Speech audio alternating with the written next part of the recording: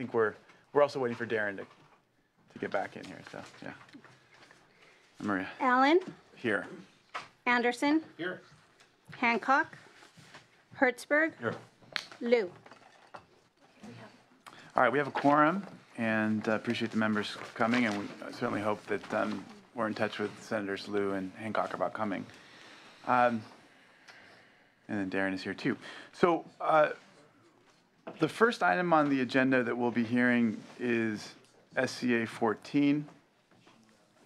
And what I wanted to just first mention, it seems that there's been a request to have a stenographer record this proceeding. So I'm happy to accept the request, but I want to say two things. The first thing is the common practice is to ask for permission of the chair in advance. And so, just to let folks know that in the future, please make sure to do that. And second of all, we would appreciate a copy of the transcript afterwards, so we can, have it. But with that, I'm happy to accept the request for the stenographer. And with that, we have Senator Hertzberg here to present Senator Wolk's SCA 14. Thank you, Mr. Chairman. Yes, Senator, last week, Senator Wolk asked me to present, as she wouldn't be here today, and I'm happy to do so on a personal level because I have been personally involved in this issue with her before when I was out of government and when she was chair of the committee that I now chair, deeply involved in these issues of budget reform. And I wanted to be able to, and I'm glad to have the opportunity because I have some historical context with respect to this measure and other measures that are part of a larger discussion about the reform process. So this measure in broad terms, as you have before you, we'll certainly talk about the details as we go forward, provides that the legislature provide at least 72 hours notice of a measure in its final form before taking it up, seeking to avoid what is commonly referred to in the legislative parlance as gut and amends. And secondly, it deals largely together in conjunction with Assemblymember Gordon's measure with the whole notion about the requirement that to make the proceedings of the legislature both available and public. And there's some question about what the depth and dimension of that is in terms of it's all proceedings, standing committees, the floor, most of which is already recorded. I believe this committee is being recorded today. Is that correct? Yeah. So these are important discussions, but let me frame it because it involves a lot of groups with whom I have been involved with for years, a lot of reform groups, Common Cause, others in this larger discussion. We have for many years been dealing with this whole issue of transparency before government in the legislative branch of government. We had a measure of which I was a co-chair of that was on the ballot in 2012, which included, among other things, the precise provision that we see here today, 72 hours notice. Certainly it was one of many items, no question, but it is something that we spent a lot of time with in former groups, not-for-profit groups that I was involved with, looking at this whole larger issue, trying to build a consensus and trying to deal with this challenge that we face about these gut and amends. I personally have a view that is that it certainly, and you'll hear me talk about this over the next number of years as long as I serve in government, of how the legislative branch has to change its rules and then hence avoid gut and amends because we in fact deliberate things in a much deeper way in committees and let committees hold on to bills over long periods of time and have series of hearings ultimately to be able to really deliberate the kinds of issues that we need to deliberate and give the kind of thought that we need to do to the public policy issues that we face and not be limited by whoever the author is or the single subject rule. There are much larger and deeper discussions. But so one of the unintended consequences of this that we've seen since Jess Unruh adopted this rule of how the legislature works on these time deadlines is these gut and amends, where at the last minute bills without having hearings, without going through the process are gotten amended and often without much notice. And so what this measure seeks to do and what we sought to do in 2012 was to was to at least give a minimum of 3-day notice so that parties would be able to understand what's before them. Because often, and I've certainly seen this in my tenure being involved in government, folks introduce stuff at the last minute. You don't really get to know what it is or see it, and it's not fair or right in the process. Now, the last thing I want to say about this is that it's important to understand that there's an interrelationship between our role as a legislature in trying to write the law and the initiative process. This constitutional amendment by Senator Walk is being introduced, I think, in no small measure in response to a ballot measure which is going on the ballot now. I think that's a fair and honest statement. And Senator Walk has been involved in these issues, as the proponents know, for some period of time. Well, as part of this tension that exists between the public's important right to be able to make the law or to question what we do, and the power of the legislature to act responsibly, is this initiative process. And we used to have in the law what was called the indirect initiative. It was taken out under Proposition 1A in 1966 when we professionalized and made the legislature full-time, and we brought it back was it last year, before last, I guess, with Senator Steinberg's Bill 1253. Now, what was the purpose of that, and how does that relate to what we see here now? A group of, I believe it was 64 groups, came together and spent a year and a half. According to my records, when I looked at my computer, I had 2,674 emails involved in this process over a year and a half, back and forth, and from labor to the League of Women Voters, to Common Cause, to the Howard Jarvis Group and the like, sitting down for this period of time under the guidance of former Chief Justice Ron George and Justice Cruz Reynoso, giving us guidance and legal advice, trying to figure out how we can bring back the indirect initiative. And the purpose of the indirect initiative, and why it relates to this right now, is that we've passed it. And what that means in large measure is the right to claw back, the right to withdraw. So that what happened before in the old law was that proponents, for whatever their motivations were, would come before the voters by virtue of getting signatures out in front of a grocery store or whatever it was. They'd put something on the ballot. The way the process worked in the old days, in the last 25 or 30 years, was by the time those things were actually before the legislature, we were at the end of our legislative session. So by virtue of this 1253, this SB 1253, we required folks that had 25% signatures to give notice, so that we harmonized the relationship between the policy discussions on the one hand in the legislature and the efforts by groups to try to put initiatives on the ballot.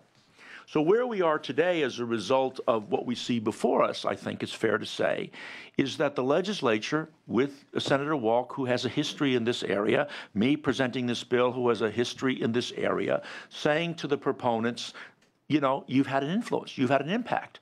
I don't think that but for what they have done, that we would have this before us, because quite frankly, these are hard kinds of things to change, these kinds of rules, and why gut and amends exist. We, I think, know some of the challenges with respect to that. So now we're faced with an issue where we have before us a measure, not exactly harmonized. You'll hear it from the opposition. I saw the comparison charts of where the differences are, but I think that in taking a look at those, certainly I don't have the authority to take amendments now, but I think there's an opportunity for discussion to be able to avoid putting this will be put on the ballot, but as a constitutional amendment by the legislature, which is a better thing to do.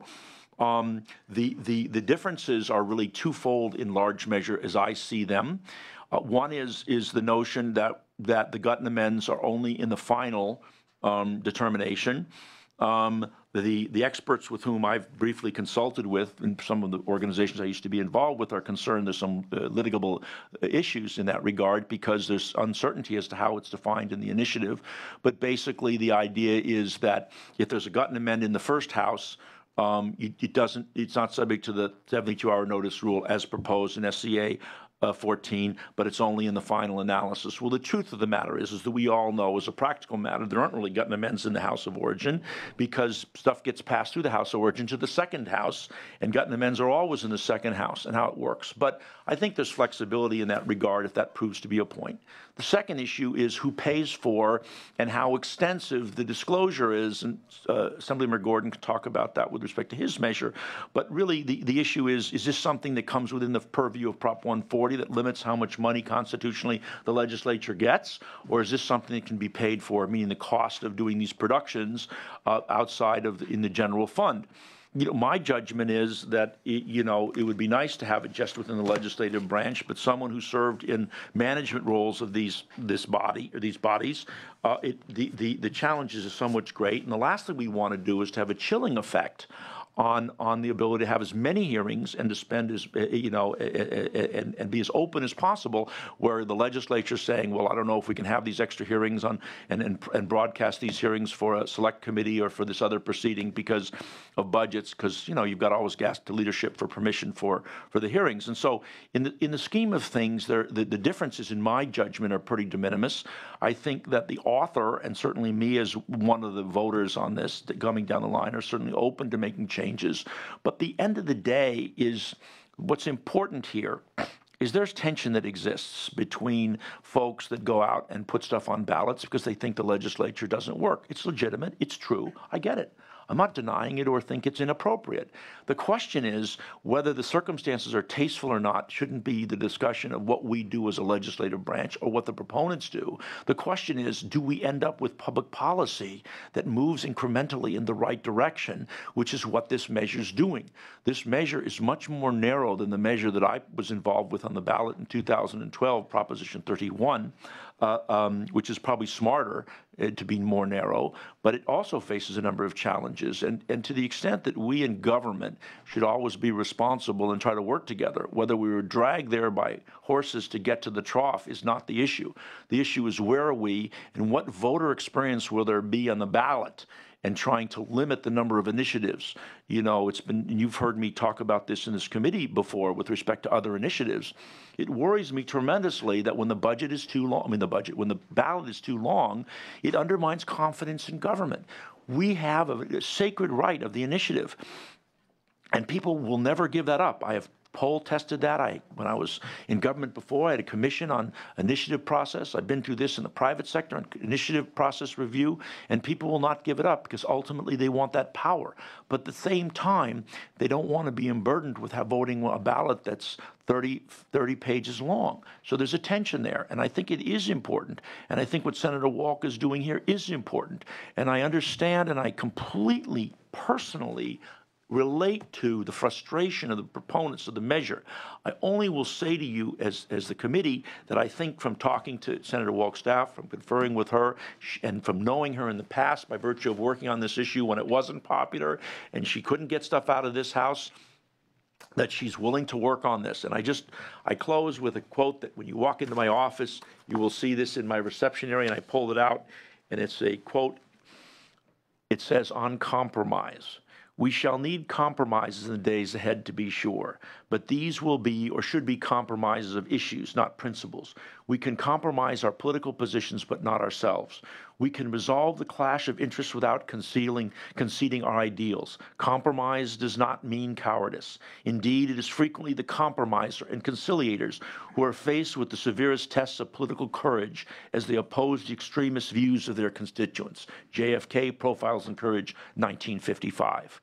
I share that with you because that's what we're asking here today, what Senator Walker is asking, and asking of the committee and asking of the proponents of the committee and of leadership that understand is supportive of these measures, to step up to the plate and to fix the rules as they should, and to tell the truth to the public. To the proponents, to realize that, yes, it is not always the easiest way to have to go out and spend a bunch of money and to go out and gather the signatures and be prepared and hire the political industrial complex people of the process to be able to go out and fight your battles for you. But that the idea at the end of the day is that we serve the public. We serve the common good. We serve the public interests. I think that's what Senator Walker is doing with this measure, and I'm certainly happy to answer any questions and to respond to the opponents of this measure. Thank you so very much for your patience for my long introduction. No, I appreciate that a great deal, Senator. I think you did a good job of covering the major issues at play. So, do you have witnesses in support? Thank you. Mr. Chairman, members, Paul Smith with the Rural Counties Association. Our membership is the members of boards of supervisors in 35 rural counties, and we do support this measure. We have supported each of Senator Woke's efforts as it relates to imposing a 72-hour in-print rule. As you can imagine, the 72-hour in-print rule is very understandable for boards of supervisors because under the Brown Act, they have to live with that requirement. And particularly in rural counties where everybody knows everybody, when you do not adhere to that, you get flack at the grocery store and where else. We think this is a good measure. We understand exactly, as Senator Hertzberg has put forth, that this is a compromise measure. To be frank, we very much appreciated the previous version, but we think this is still a very, very good step in the direction in transparency. Keep in mind that for final things to be acted on at the Board of Supervisors level, you have that 72 hours. Obviously, in the spirit that I think Senator Hertzberg said, is we are looking at that final close, right? That second house when really the chips are down and the bills are really before us. That's when the full disclosure needs to be made. The same is true at boards of supervisors. There's a lot of times conversations behind the scenes with one staff member, one supervisor, maybe out in public, where things are talked and bannered about. But the requirements of a 72-hour in-print rule are there when final action is taken. So we think this is a good measure. We think it's the step in the right direction. We appreciate the spirit of compromise, and we encourage the legislature to move forward. Thank you, sir. Yes, sir. Mr. Chair, members of the committee, Jim Ewert with the California Newspaper Publishers Association. And like the Rural Counties Association, we too have been supporters of Senator Woke's previous efforts and last year's assembly effort. And some of our individual members, as you may know, have been somewhat critical of the gut and amend process over the years. We think that this is a good step. This is a good approach, that it would create more time for journalists and the public to review amendments that come before the body and allow not only the public and journalists to understand, but legislators as well, what they're about to vote on and about to do. It also provides additional expertise from outside to help inform those efforts. And all of this strengthens the integrity of the legislative process in our minds. We are aware of the criticism of the approach to only provide this in the second house. That is where most of this type of activity occurs. But we also are supportive of amendments that would clarify that there are some situations where bills may originate in a House, especially at the end of session, and we are supportive of that effort and look forward to taking part in the discussions as to the applicability of those, the appropriateness of those, and we urge you to send this on so that we can engage in those discussions. Okay. Thank you. Appreciate that. Thank you. Other witnesses in support? Gavin Baker with California Common Cause. We are neither in support nor opposition to the bill, but just providing comments at this time. We thank the authors for bringing this bill. This is a really important conversation, and we're glad that the legislature is joining it. As you heard, this is very similar to the California Legislature Transparency Act. We do have a support position on that initiative, and if it appeared on the ballot, we would urge voters to vote for it as it has been filed. But we have also supported other approaches to this issue in the past, like ACA 1. So we're open-minded about the different ways that this could be done. The main thing is that we don't want to see two competing measures appear on the same ballot. So we hope that that won't happen. And we encourage the authors and the proponents to continue discussion. We do have some concerns with the bills as currently drafted, and most significantly, we believe that the 72-hour transparency period should apply before a floor vote in either house, which is the way that the initiative would work. We think it's important that legislators have the opportunity to read a bill before they're voting on it, and that constituents have the opportunity to give their views before their legislators are voting on the bill, and that includes both their representatives in either the Senate or the Assembly, not just one or the other. We hope that these issues can be addressed, and we hope that a consensus solution can be reached. Thank you. Thanks so much. Hey there. Mr. Chair and members of the committee, I'm Trudy Schaefer, representing the League of Women Voters of California. And like the representative from Common Cause, I'm explaining that the League has not taken a position on the bill, but we would like to make some comments. We do appreciate the effort to increase the transparency of the legislative process. Like Common Cause, we are also supporters of the initiative, and we also were strong proponents of the Ballot Initiative Transparency Act that Senator Hertzberg referred to. And for that reason, we do hope that a continued conversation will go on. We do think that this is something that should be negotiated in good faith, and we hope that that will continue to be the case. We do have some concerns, and so at this point, we thought it best that we point them out. A major one is that we also believe that it would not serve the public or good policy if we were to end up with two measures on the ballot. And for that reason, all we can do is urge both the proponents of the initiative and you as legislators to move forward in whatever discussions you need. But we do think that the danger of the public being confused is too great when there are two measures that are essentially, to the public's eye, very similar or even the same. We also have the major concern about the 72 hours of published before a floor vote can be taken, and we do feel that it ought to apply to both houses. This is a case where we really have legislators who don't have a chance to understand what a bill is, and that's not serving either the legislature or the public. The public won't have had the opportunity to see really what's in a bill, and they can't expect that their representatives will be doing their proper job, even in the first house.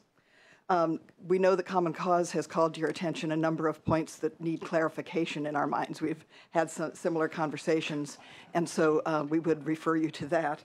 And then finally, the provisions, one aspect of that perhaps is that we're aware of at least one provision that's in the statutory part of the initiative, but is in the constitutional amendment, SCA 14, and assume that that was done in order to make it harder to amend those provisions.